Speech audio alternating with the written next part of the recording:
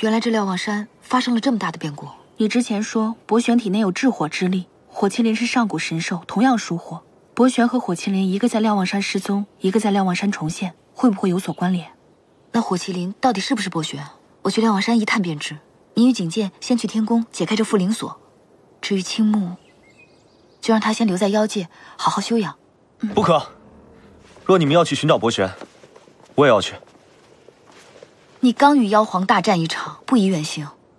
瞭望山正值风口浪尖，仙妖云集，你一个人孤身前去，怕会有危险。您伤得比较重，且养着，先顾好自己。我刚吃了你送给我的保命丹，感觉好多了。青石宫的灵丹果然与众不同。少来这套，回去躺着。风染上君，你别喊我，我是后池这边的，帮不了你。景剑兄，说句公道话。喊你呢。非礼勿听，非礼勿听。都看着我干嘛呀？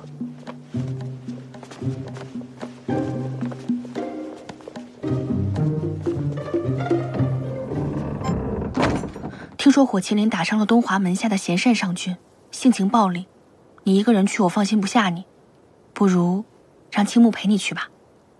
正是因为此行危险，我才不忍带他一起前去。你不了解他，他这个人特别爱打抱不平，万一又与人起冲突，他不伤上加伤，影响后边的修炼吗？哦，没想到你挺在意他的。才不是呢。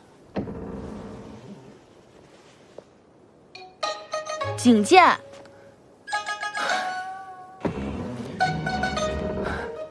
是误会，误会。是这个缚灵锁刚才拽了我一下，我才不小心碰到了门。哦，那我不如将二殿下的手斩下来，这样就没有那些烦恼了。不了，不劳烦上君了，在下告退了。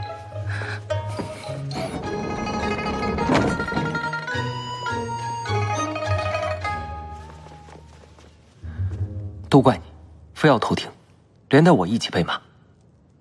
你记住啊，你欠我10坛北海冰酒。你放心，酒少不了你的。这东西着实不错，还有没有多的？给我一根，让我与后池绑在一块儿。这才几日不见，你怎么变得如此？你有所不知，我与后池曾有姻缘。你这话从哪儿学的？人间的艳俗话本吗？你不信我？当然不信，你不是最不善于亲近女君吗？你还记不记得瞭望山的剑冢？你看不见，但是我却可以看见。那地方他也能进。还有，这是他的手链，与我的一模一样，均是出自同一人之手。所以，你因为这个缘分，就对他动了情？他时而笨拙，时而倔强，时而鬼主意又多，实在是可爱。反正我与后池相处下来，做了很多匪夷所思的事。没想到我有生之年还能看到你这个木头动情，值了。从前你妹妹说喜欢我，各种借口与我会面，我不仅不理解，甚至觉得烦。如今啊，我算是真真正正体会到了她的感受了。唉，我那个可怜的妹妹，对多少仙君都不屑一顾，却唯独对你。不过感情之事啊，终究不能强求。后池现在如何？也如你一般吗？我反正是不会放弃的。我懂了，我来帮你。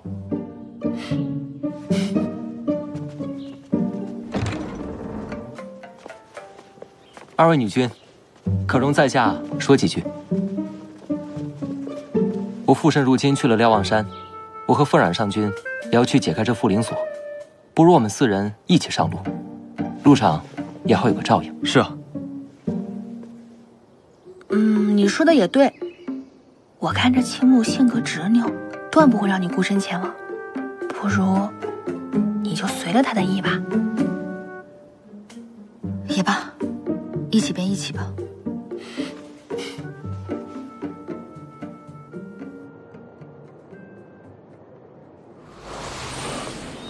我已收到父神令谕，他已在大泽府中，我们上山吧。凤然，你随二殿下去见天帝，拜托他帮你们解开缚灵锁，我在后山等你。后池，我父神他常常念起他跟古君上神的旧情，天宫一直想找机会和清池宫重修旧好。景涧，你先和凤然去拜见天帝，我在这陪后池。好，稍后我们后山见。神枪未择主前，天帝定会在瞭望山，估计景昭也会来，你能逼到几时啊？谁说我逼着他们了？本神君可不怕景昭。是吗？那走啊。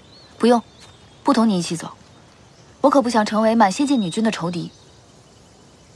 好啊，那这一次盛会我就昭告3界。昭告什么？本君除了清池宫的小神君，旁的人想都别想。你敢？好歹我为你出生入死过，你就不应该看在这情分上，为我挡挡桃花？满嘴的不着边际，不同你说。好了，你别生气了。我知道你不想跟天宫的人见面，我有办法。什么办法？一个让景昭认不出你的办法。怎么样？这样我就可以把你装在袖子里面带走了。青木，你敢把本上神变成一只青蛙？你这样呢？青木，你太过分了。好了，不跟你开玩笑了。后池上神可还满意？不错。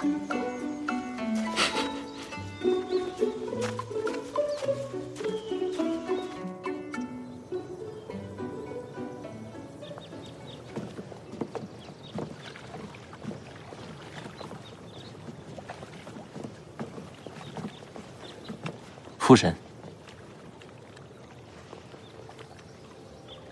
父神，儿臣不小心同凤染上君一同被绑在了这个缚灵锁上，还请父神帮忙解开。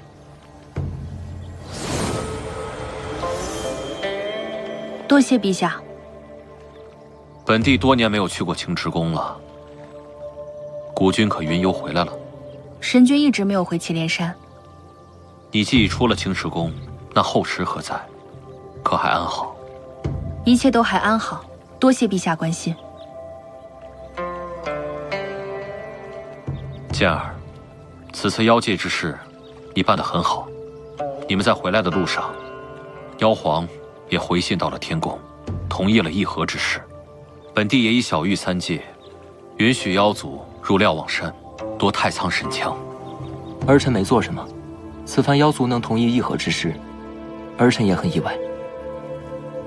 森简乃是1界之主，当年的陈年旧怨，又怎能与3界苍生相比呢？父神所言极是，仙妖能冰释前嫌，实乃3界幸事。